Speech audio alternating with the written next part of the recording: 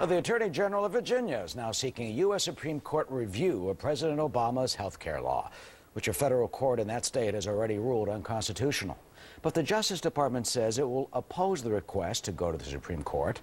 Why could that be? Is politics at play here?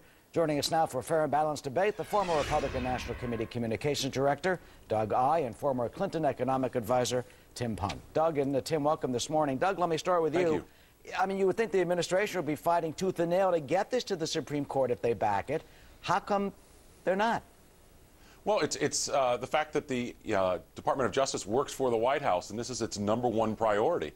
And so they want to make sure that whatever they do, that the president's #1 priority isn't thrown out before the elections. But, you know, politics often resembles something from like a Monty Python skit. And I think if you find the Obama campaign simultaneously debating Republicans and the Supreme Court, we'll know that we've entered something that's really dangerous for the Obama campaign. That's something we've never seen before. Well, what do you think will happen once it gets there? Well, we don't know yet, but certainly 26 states have filed suit. We just had the big decision in Florida as well. This is legislation that we know the American people didn't want. It's also legislation that is now on the ropes. Tim, some of the judges are shooting this thing down. What's going to happen? Well, I think it's hard to say, but I think the first question you have to ask is, what's the rush? You know, the issue that's at stake here, the individual mandate, doesn't actually even take place for another 3 years. So this idea that we have to have a decision in the next 3 months, I think, is simply wrong.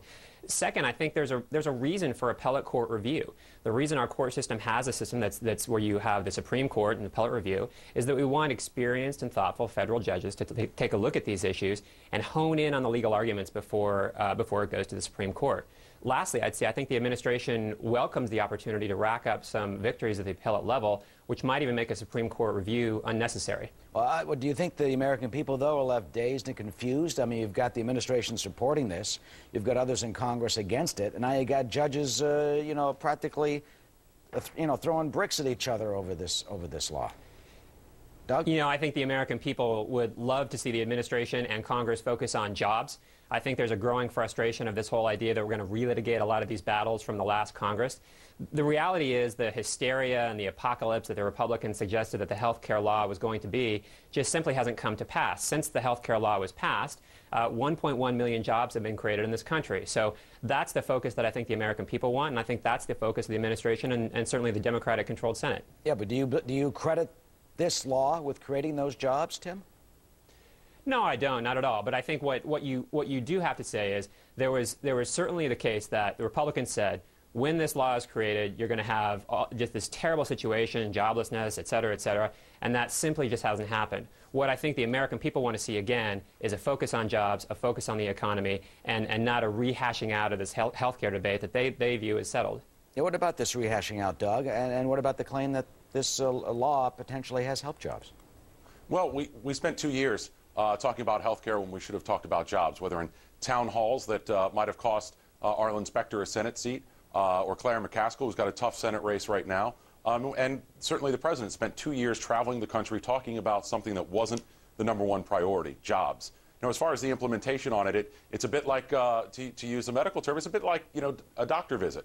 If you're going to give the patient a shot, and it's a shot that they don't want, you try and put a little sugar in it at the beginning so that you get the sweet part over with. We think this will be a destroyer for jobs, and it's critical that we do repeal this legislation. But what we know is even if we can't repeal it through the House and Senate over the next 2 years, the courts may do that anyways, because it's been ruled now by, again, in the Florida case, that this entire act is unconstitutional. Well, it's going to the appeals court, the appellate court, in May.